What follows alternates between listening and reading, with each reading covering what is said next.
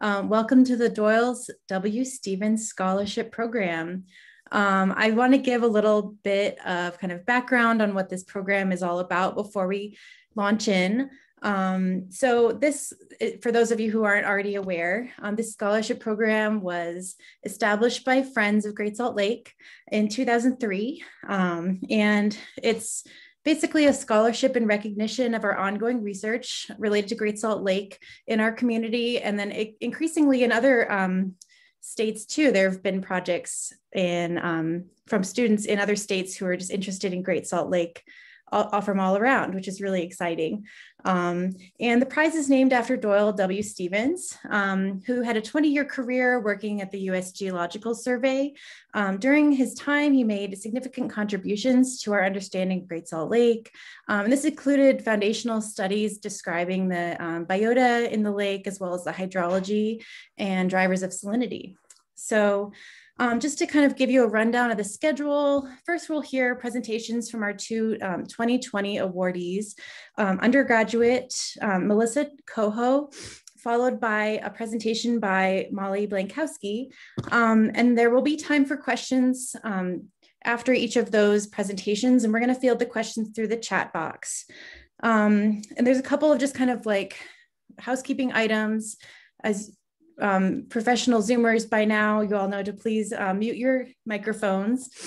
And then the other item is that we are planning to record this presentation and post it online so that folks can see it later. So take that information and behave accordingly. So with that, I want to, let's see, I guess I'll go ahead and oh, and one more item on the schedule is that the final part of this program will be announcing the 2021 winners. So we'll hear from what the 2020 awardees were up to, and then we'll kind of announce at the end who has won this year. So without further ado, I'd like to introduce Soren Brothers, who will kind of give a nice intro for Melissa Coho. Hi, everyone. Thanks, Rose, and thanks, Lynn, for inviting me to do this. I had in my notes a 2-minute introduction written down, and I just saw on this agenda that it's 5 minutes, and I was already like, what am I going to say for 2 minutes? But there's a lot I can say about Melissa. I'll just have to say it really slowly to stretch out the 5 minutes. No, but it's been great working with Melissa Cobo. I actually first met Melissa as an undergraduate student at USU. I think she may have set a record for how quickly she graduated her undergraduate degree. Maybe you can correct me, Melissa, but I think she did it in less than 3 years and was still here in Logan. And it was, I think, February 2020. I started looking for someone to join my lab immediately. Melissa and I spoke, and she started right in March 2020, which was a fortuitous time, as everyone knows, to start a new project where you're going to have to be working with people and meeting people, and the pandemic hit. And so we had a really interesting first campaign. You know, it was April. I was out in the field teaching her these dry flux techniques on the Great Salt Lake, and she's going to be talking all about this. But it's been obviously a crazy year for everyone, but you can just imagine starting this project. About halfway through, actually shortly after that, we got some funding from Forestry Fire State Lands, which also has gone to Melissa to study now, not just all of the dry flux emissions around the lake, but also the primary production of the lake. So she's doing kind of like 2 PhDs and 1 master's, which originally she was going to try and do in less than 2 years. And now at least we have her for 2 full years, or at least until the end of spring 2022 is the plan. But it's been really great having this funding to help her extend the project that she's been doing, and getting these extra campaigns in with also the help of Macy Page, who's an undergraduate who's also worked in Janice's lab. And I have a couple pictures. I don't know if I should be sharing them, or if that was the plan, but okay. So this was our first. Can everyone see that? At least so this was our first campaign, and within a month of starting, and I think masks weren't even that popular yet in the grocery stores at that point. It was kind of like, well, we drove separately down to Great Salt Lake, and actually I should probably, let me go back there. I should give a big thanks to Melissa's partner, Casey, I think, who helped her with all of the campaigns after that, because we weren't sure also about social distancing. So she got a lot of, and of course, I didn't want anyone to be in the field alone during that period. But she was out there every 2 weeks doing the dry flux. And then this is even from a couple weeks ago on the Great Salt Lake on an airboat in Farmington Bay when it was snowing, just to give an idea of the range of experiences and conditions.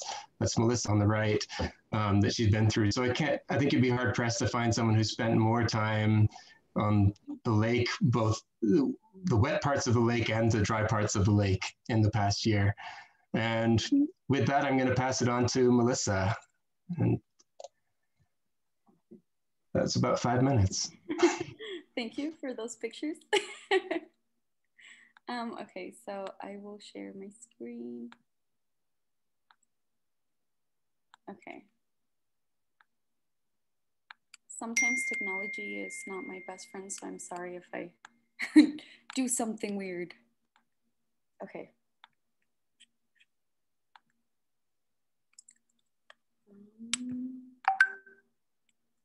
Okay, can everybody see? Yeah. Yep. Okay, awesome. Well, first of all, I want to thank everybody for coming, and especially Friends of the Great Salt Lake for having me and listening to my presentation. So my name is Melissa Cobo.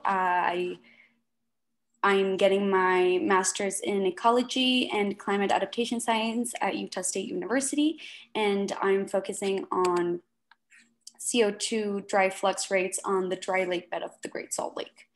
My major advisor is Fern Brothers, as you already know, and he is in the Ecology Center and Watershed Sciences Department.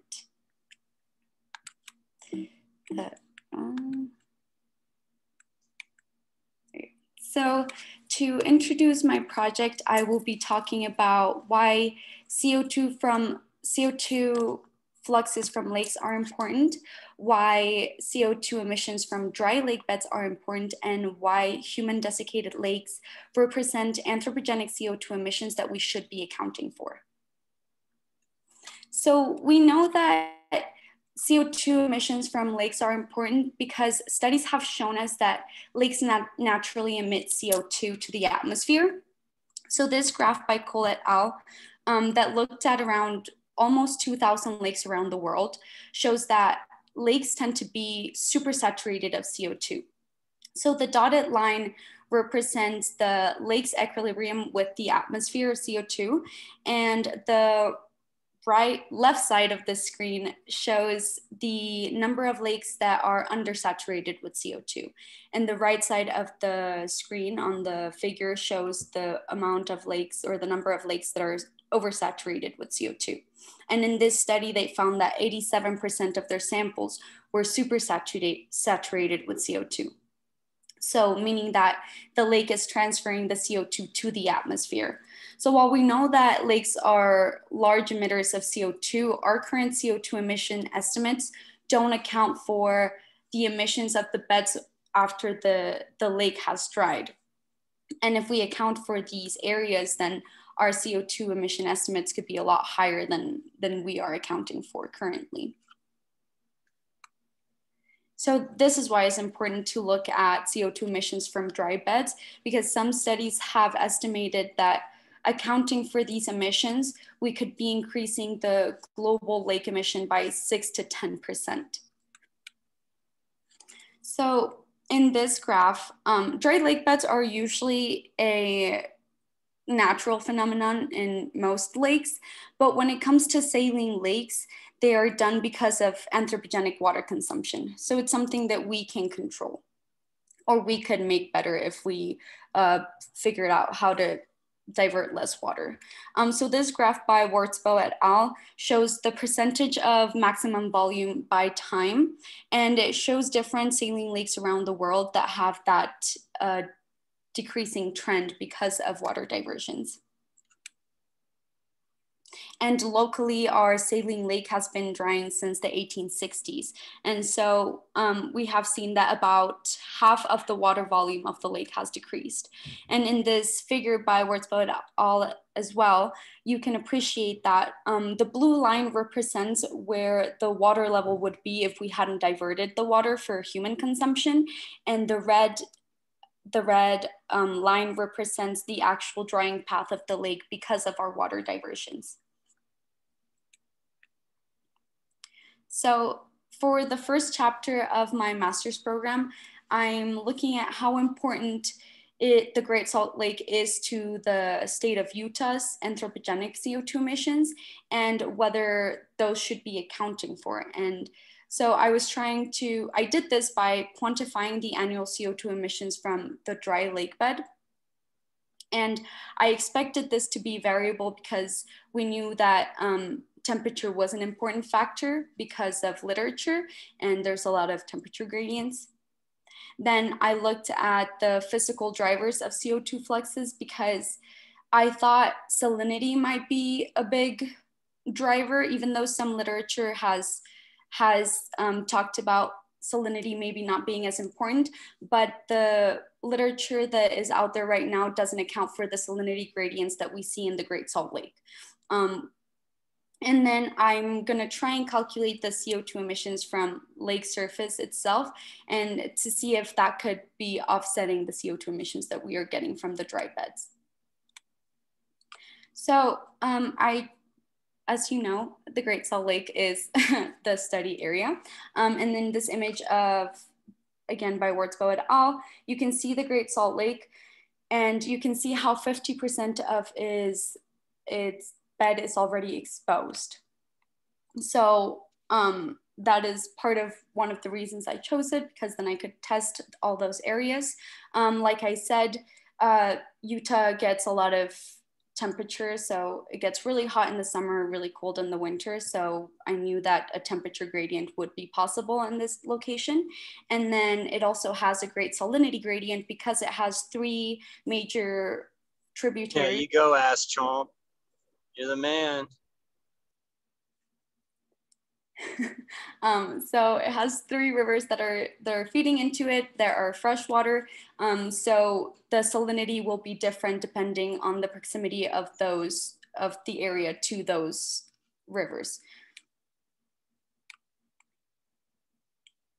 So for the methods for my seasonality aspect of the project, I sampled every 2 weeks from April 2020 to November 2020 at the same 9 sites in one location in the Great Salt Lake and took CO2 gas flux measurements. I recorded humidity, temperature, and other possible factors that I thought could be important. And I did soil characteristics in the lab to get things like pH and conductivity. And then to look at salinity gradients, I went on an intensive campaign that had different bays of the Great Salt Lake. It took place in different bays of the Great Salt Lake to capture that salinity. And then I also added Utah Lake to be able to compare my samples from the Great Salt Lake to Utah Lake. That is a completely freshwater lake. And I also collected terrestrial vegetation or vegetation transects in each of these locations to look at terrestrial vegetation as a possible relationship with offsetting that CO2 and to see if it had a relationship with salinity in the dry beds. And then lastly, I've been trying to calculate lake CO2 emissions from surface water using dissolved inorganic carbon. So I've started analyzing some of my data and looking across seasons, we can see that temperature is a major driver of our CO2 fluxes. You can appreciate how after 20 degrees Celsius or higher than 20 degrees Celsius, CO2 fluxes start increasing dramatically. And something that's very interesting to see about this is that comparing these 2 graphs, and note that the x-axis are different. This figure by Keller et al. Has 58 lakes. They studied 58 lakes around the world, and the range that they have is very similar to the range that the Great Salt Lake has just in one system across seasons. So you can see how just one lake can be so variable across a whole season when you're comparing it to a study that has been done for lakes around the world. Then looking at the salinity aspect of my project, it didn't seem like salinity has a strong relationship with CO2 fluxes, but when accounting for vegetation, it seems to be important. So vegetation can take in CO2 from the atmosphere, but we can see vegetation only in the lower salinity areas. So the higher the salinity, the less the possibility the vegetation has to come back, and the least it'll have to, as a possibility to take in that CO2 from the dry beds.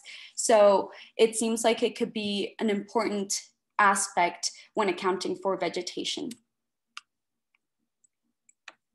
So looking at our data again, we can see that there's an important increase of CO2 during the middle of the summer, and the preliminary analysis of our data shows that there can be a 5.2 million tons of CO2 increase per year, assuming that 50% of the lake is dried, as we've seen.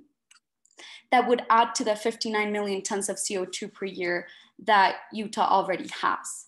So roughly a 10% increase, 9 to 10% increase of anthropogenic CO2 emissions. And this is assuming that this 9% assumes that there are 0 lake fluxes, but since we can't make that assumption, we're trying to calculate the emissions that are coming from the lake.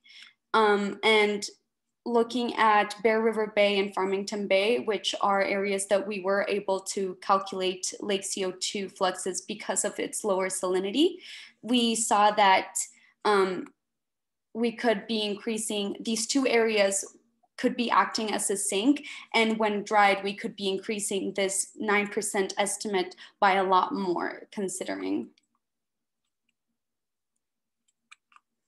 So in summary, in this research, we found that CO2 fluxes in the Great Salt Lake and in the Great Salt Lake dry bed are as variable as global lake dry fluxes in just one system. We saw that salinity may be an important driver of dry bed CO2 fluxes if we're accounting for terrestrial vegetation as a possible way of offsetting that those CO2 emissions, and that anthropogenic desiccation may significantly increase Utah's CO2 fluxes from the lake and the dry bed. So thank you so much for listening to my presentation. Thank you so much, Melissa. If anyone has questions for Melissa Cobo, can you put them in the chat?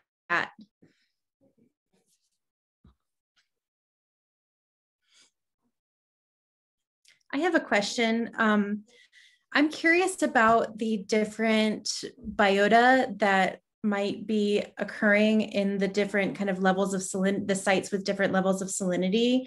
Do you see evidence of kind of biotic soil crust or potentially a lot of organic matter in the sediment in different places? Like, are there variations in the way that kind of the soil biota might be presenting?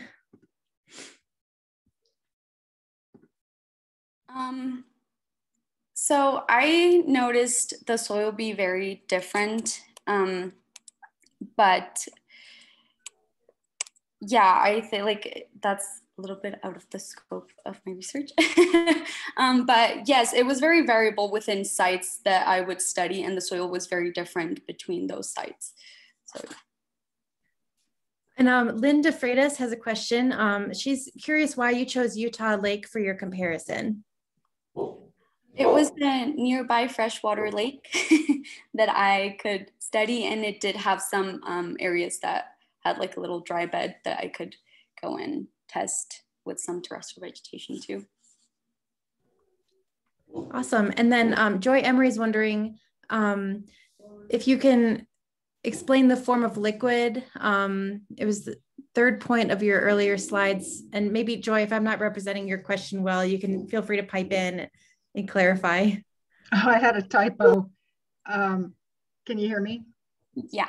Okay, I just was wondering if you could help me understand the offset from the liquid. It was the third point on one of your first slides. So the dissolved and organic samples to collect, to make calculations? I think so. Yes. Sorry, I can go back to my slides. Oh, I stopped sharing.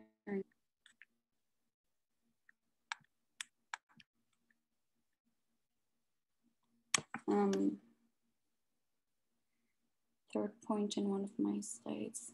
Oh yeah, one of them was temperature was important because of temperature gradients. The second one was the physical drivers, and then the last one was CO2 from liquid offsets. Okay, yes. So I'm trying to calculate the CO2 that's coming from the lake itself.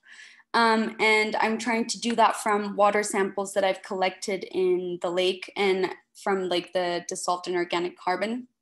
And I'm trying to do some calculations with the numbers that I've gotten. But the salinity in the Great Salt Lake is so high that we haven't been able to find a calculation that accounts for or gives us the results that we need. That's why Bear River Bay and Farmington Bay were one of the ones that we were able to calculate, because we calculate the PCO2 of the lake and then measure that and look at like the different CO2 aspects of it. And sorry, am I explaining that incorrectly? I feel like I'm confusing them. But yeah, so that's what we're trying to do, and we're trying to do it for the whole lake, but because the salinity is so high, it's been a little harder to do. Yeah, that's a great question. There's another question from Katie Newburn, who is asking, what kind of tool do you use to measure the carbon flux? I use, it's called a Picaro. It's a gas chamber. It's actually in my presentation. I had a little picture of it that I closed out of accidentally, but I can show it. And yeah, so it's a gas chamber, and I just, with like a little dome, and I set it on the ground. Here it is, I'll share the screen again. Share my screen.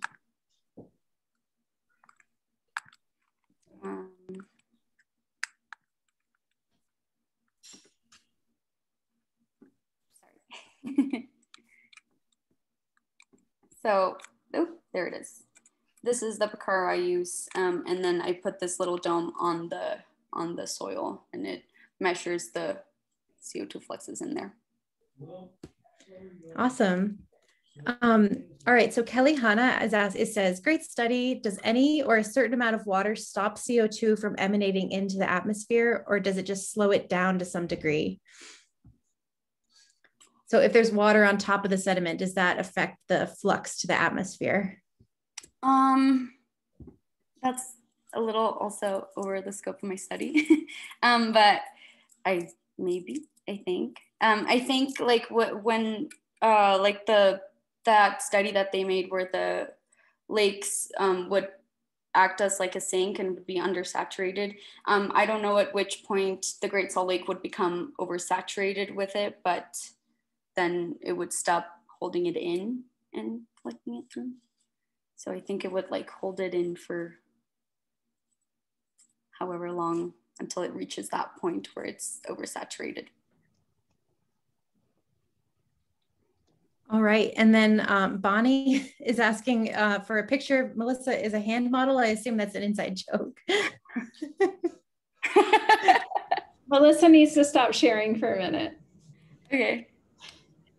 I love so much when we get to have fun with new people in the field, and Melissa came out with us last July with Soren, and so I mean, look at her like rocking the whole like gear. But this is what I want to say, like I have a lot of pictures of hands holding microbialites at Great Salt Lake, but check this out.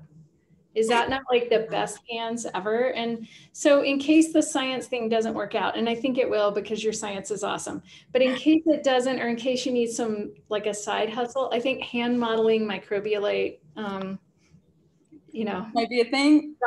Might be a thing. Anyway, I'll start like putting lotion on my hands. That's no, my dream job was to be a science catalog model. So I think like, you know, this could, you know, maybe at least move into a side hustle. Yeah. Fantastic presentation, and what you're doing is so important. So I just want to say 2 thumbs up and kudos, and it's really fun to hear from you.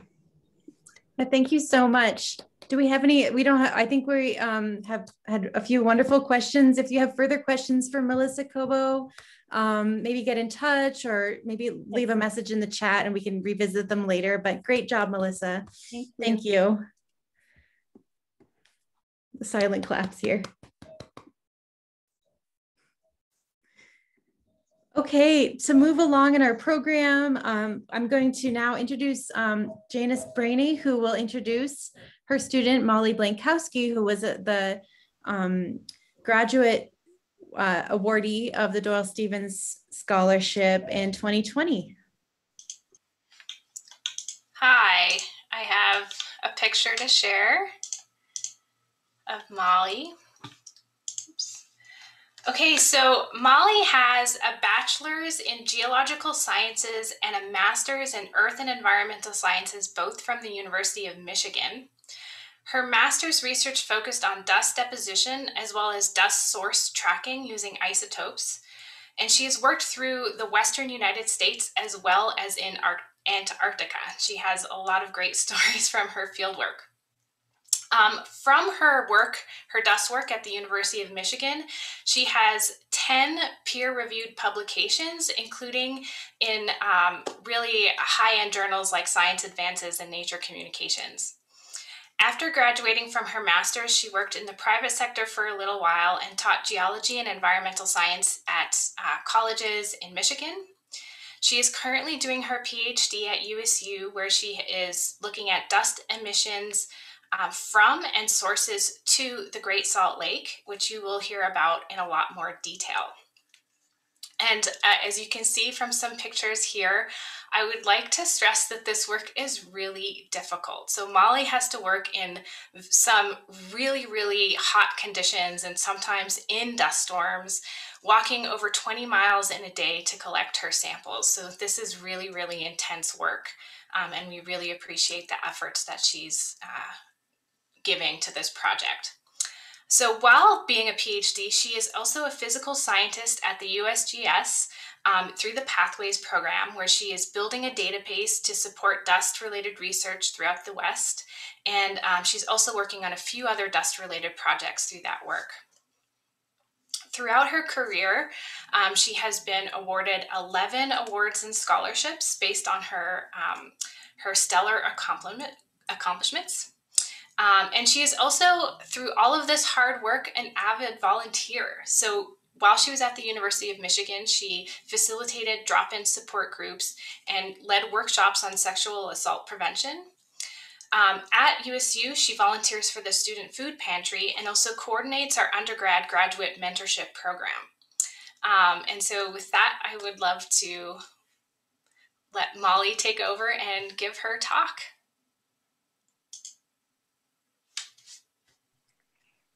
Thanks, Janice. I do already have that embarrassing picture in my slideshow, but I'm glad that people have seen it to begin with. Just gonna share my screen. I'm always bad at this, but can everyone hear me okay? Yes. Wonderful. Okay.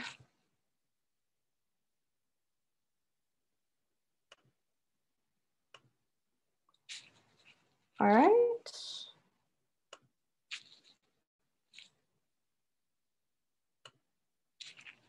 Okay. Hi, I'm Molly. Thank you so much, Janice, for that nice introduction. And I want to give a special shout out to my mom, who is here in the room today. So I'm really grateful to have received the Doyle Stevens Scholarship last year. Thanks so much to everyone who was involved for your generosity and support. And I'll go ahead and talk to you about my research on dust from the Great Salt Lake Playa to continue our theme of dry lake bed research. As Melissa has already shown us, the Great Salt Lake is shrinking to increased human water use. So much so that the lake is currently around 50% of its former size. Now its dry lake bed has become a huge potential dust source area. This image of the southeastern portion of the lake right next to the Salt Lake City metro area where many of us live is from 2011. And here's the same view 5 years later.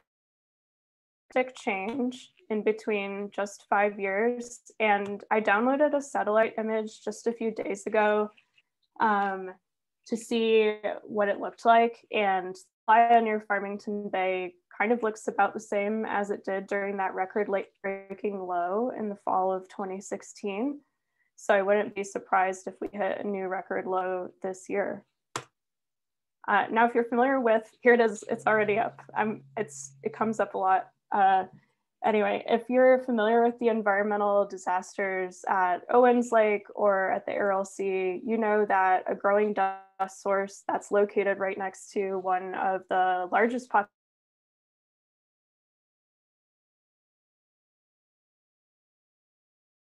of my research include the fact that elevated levels of atmospheric particulates have negative health consequences, that dust can cause physical or chemical changes to soils and plants downwind from the playa, and dust deposited on mountain snowpack accelerates melt, reducing regional water supplies, which we especially can't afford during droughts. These potential impacts become more severe when we're talking about a polluted dust source. So because the Great Salt Lake is a terminal lake, it accumulates contaminants from across the entire watershed. My collaborators in the chemistry department at USU are analyzing playa dust for organic contaminants like pesticides and PAHs. And my lab mate, Austin Bartos, analyzed dust from the playa for cyanotoxins. To round out the bunch, I'm really interested in heavy metal pollution. So that's a major focus of my PhD research. So speaking of my research, I'm going to tell you what I've done so far during this talk and then talk to you a bit about my ongoing work and goals. Since I got here in 2019, I've established my field sites and constructed different types of sampling equipment, collected dust samples from the playa for two field seasons, and I'm about to start my third. I estimated dust flux from each of my sites, analyzed the heavy metal content of dust collected during the first field season, and used air mass trajectory modeling to get a sense for where dust from the playa is being transported after it's generated.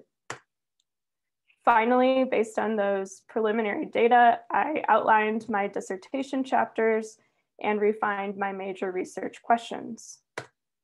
Quickly before I share my preliminary findings, I want to The samplers are pretty cool. They're canvas flags that can rotate with the direction of the wind. There's bottles attached here at different heights. And what happens is airborne sediments and dust come in through the inlet tubes and they deposit with the dust deposits within the bottle, and then air flows back out the outlet tube. What these samplers are capturing is a mixture of saltation and suspension. So when a saltating sand grain that's just bouncing along the ground surface hits the ground, it can eject smaller particles into suspension in the air.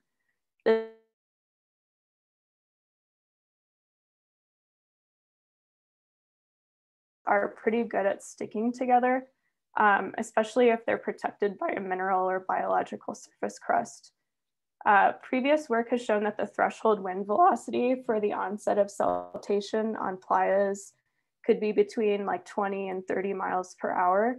So this means that dust production mainly occurs during strong wind events. If I were crazy enough to playa every single day to collect samples, I probably find that not much material accumulates in my bottles on most of the days. And I stay crazy because as Janice mentioned, these sites are very remote. Daily sampling is not really a logistically possible situation. So although the walk to Antelope, the Antelope Playa site right off the island is pretty short, getting from my access point up here to these 4 sampling sites is like a 20 to 25 mile loop. And we do it mainly on foot. So although it's a workout, it's really worth it. It's really cool research and I'm excited to get back out there. Anyway, there are a few key differences to consider about my sites in the playa. This site S, short for Syracuse, is the closest site to roads, residential areas, landfills, farms. The mosquito abatement airstrip is right there. So I expect to see contamination there for sure. It's the closest site to human activities.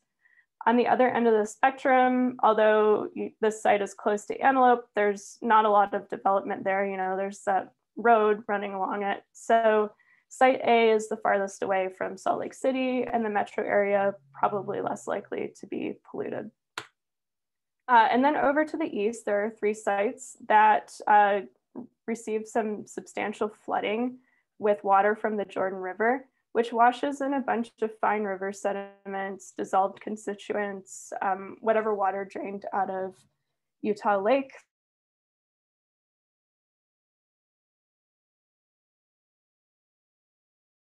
Stormwater runoff from Provo and Salt Lake City. So in summary, it's not the cleanest water in the world. And I would expect that dust coming off the playa for these flooded areas is also contaminated to some degree. From my monthly collections between June and September in 2019 and 2020, I've found that Site S doesn't actually produce very much dust. Considering it's the closest to residential areas, this is a bit of a relief. So we don't have our most highly productive dust site also being the closest to residential areas. On the other hand, I found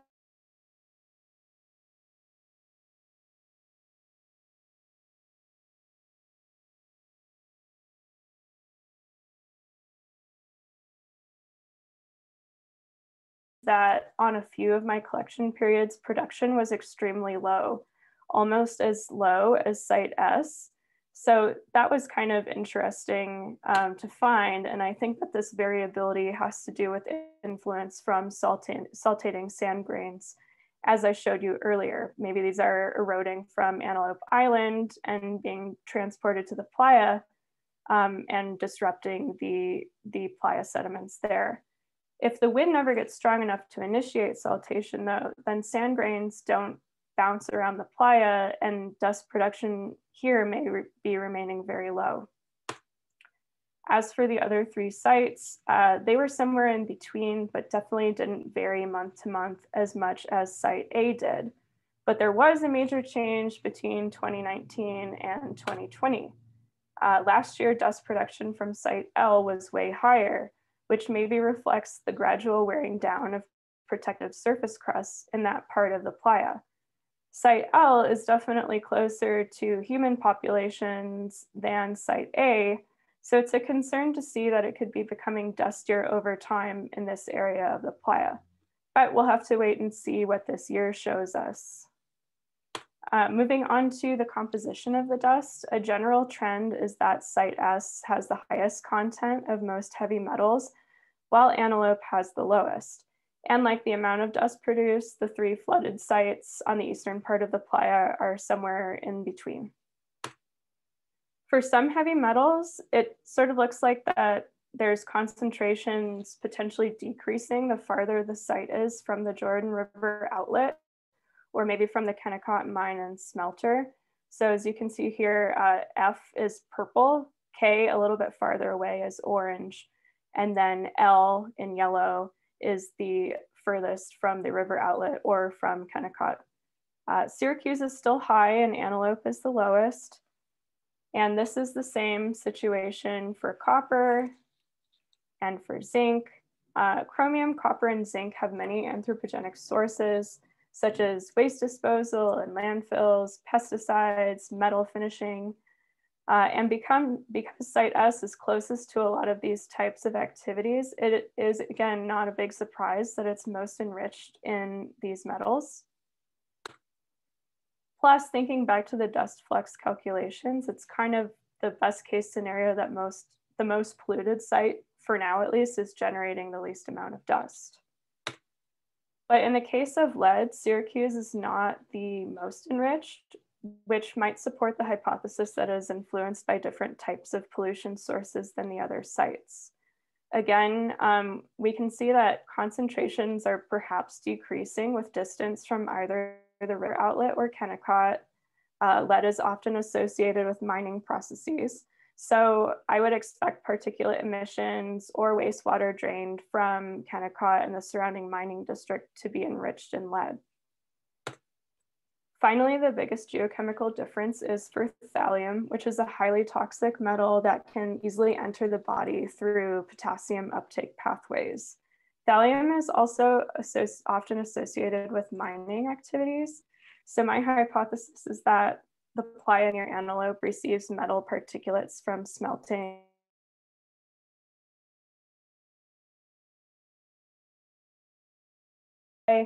thallium and other metal pollution sources in just a few minutes.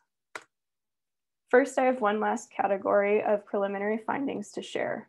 My forward trajectory modeling has shown that air masses passing over the Farmington Bay Playa are often from the south, which means that dust eroded from the playa and suspended in these air masses are likely deposited over the northern suburbs of Salt Lake City, Ogden, the northern Wasatch, and potentially Logan in the Bear River Range. But the playa also experiences northwesterly winds, which can transport playa dust to the east over the Wasatch.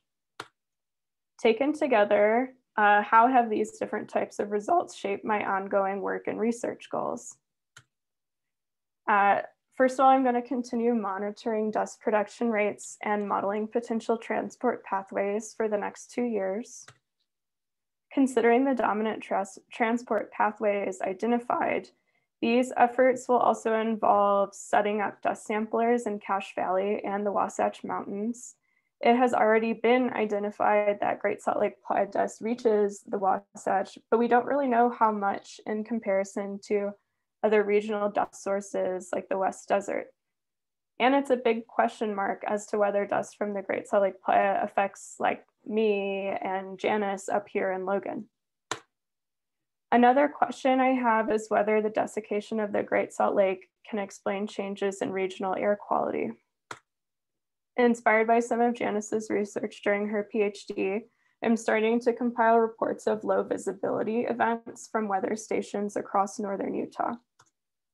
And then I'm analyzing how the frequency of low visibility events has changed over time. Some preliminary work for Ogden, which is definitely downwind from the playa, shows pretty substantial increases beginning in the late 90s. But we don't yet know if this is in response to lower lake levels and increased dust production from the playa. As I mentioned at the beginning of the talk, deposition can have a big impact on snow water resources, but because weather reports only go back so far, I'm going to use different technique to determine how the amount of dust deposited to the Wasatch Mountains has changed over time. For this part of my project, I'll extract a sediment core from Farmington Lake, which if you've never been to is located up Farmington Canyon. Basically because the geochemical composition of playa dust or other regional dust sources will be really different from the composition of material weathered from the local bedrock, I will be able to measure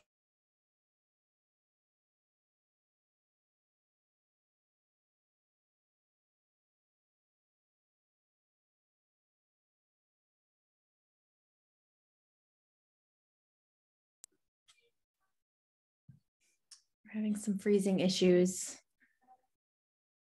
I'm not sure what happened. Oh, hi. Sorry. I think my internet connection's not so good. Can everyone hear me now? Yes. Okay, great. I'll get right back to it.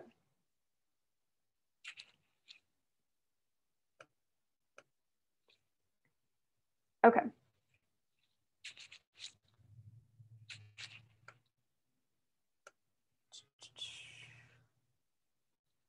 All right, so I will be able to measure how much dust has been deposited to that area over time and relate those changes to water use, land use intensification, and climate.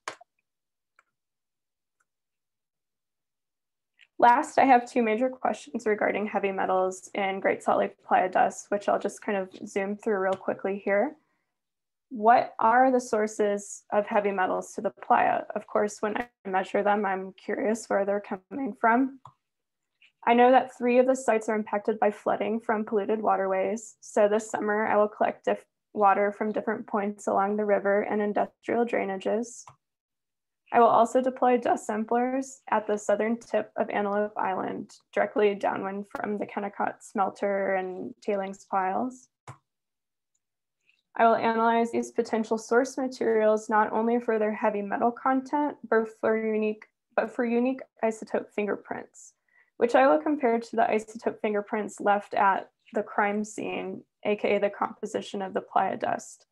This should help me understand why antelope is enriched in thallium and whether heavy metal contaminants are reaching the playa mainly through the watershed or through the airshed.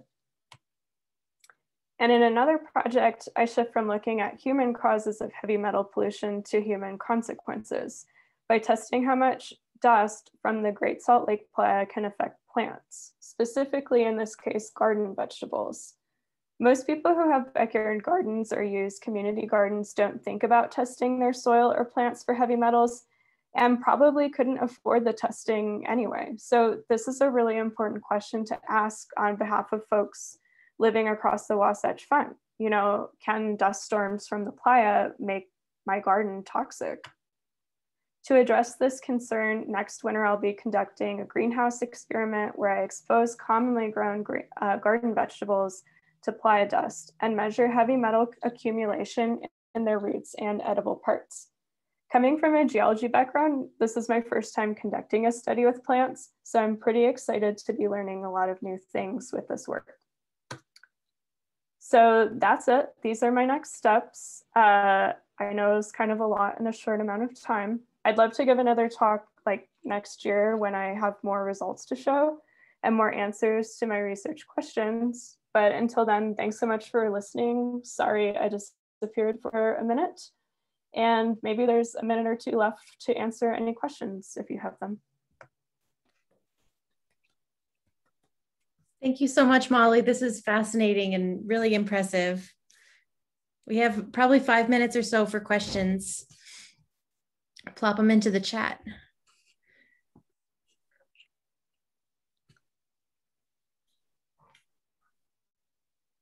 So many different things to think about from that presentation.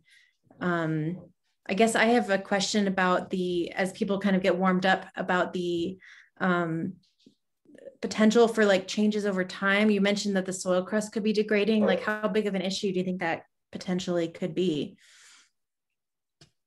I think that Dr. Kevin Perry made an estimate based on his analysis of different textures on the playa. And I think that it could increase, he's projected that the destruction of crusts could maybe increase the overall potential for the playa to produce dust by, I want to say like somewhere around 15%.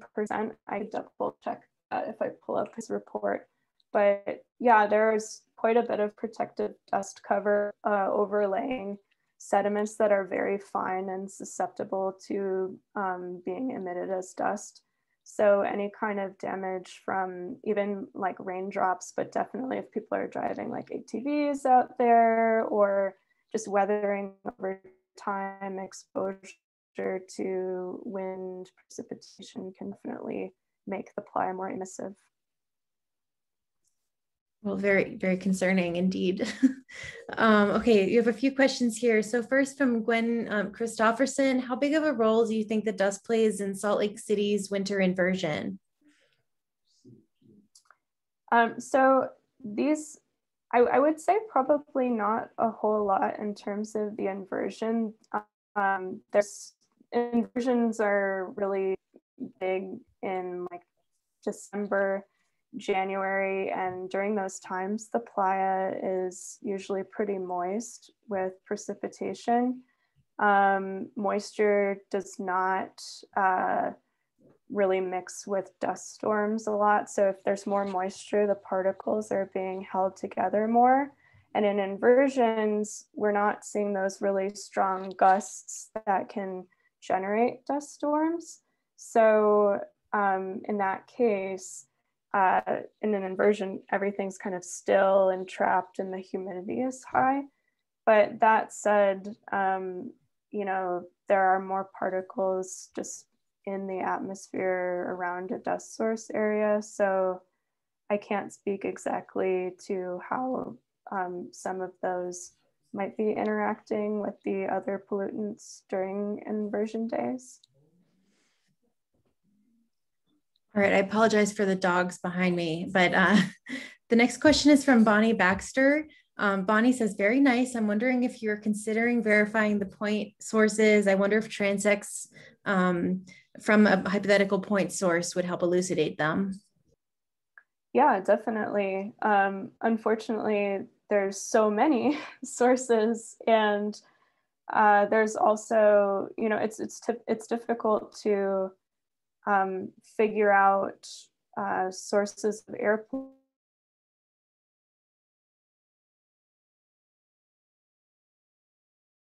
day or from day to day. So it makes it a lot more complicated than like if you're looking at pollution transport in one stream. If that's the case, then, you know, something being dumped into the stream is going downstream. That's So super interesting. Yeah, for those of us who work in water, we don't think like that. So that's super interesting. Yeah. Mm-hmm. All right, we have a lot of really great questions, so I'm gonna keep moving through them. But if I misrepresent your question as you've written it, jump in. So Joy Emery is asking. She says, I haven't heard much about thallium in the valley. Is thallium reported, and any other air studies around here too? I haven't seen any reports of thallium in air quality studies in the valley, but it is pretty tough to measure and is sometimes in really low concentrations.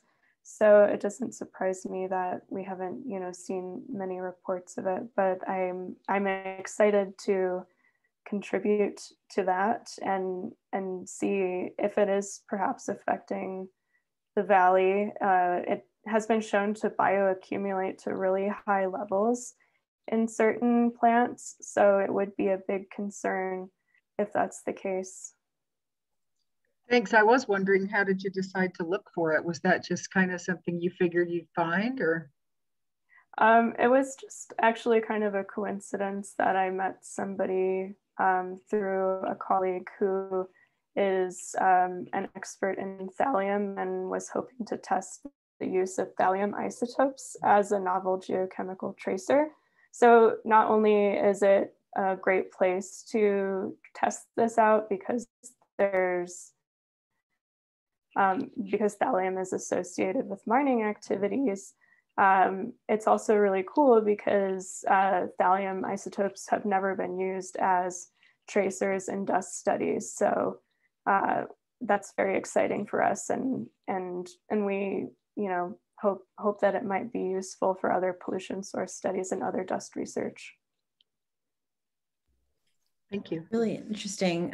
Lynn is asking if thallium is also used in catalytic converters. I think I remember reading that, but I would have to verify if anyone else knows. I know that it's used as a poison in some TV shows I read today, so I can go back and check that. I think that's right.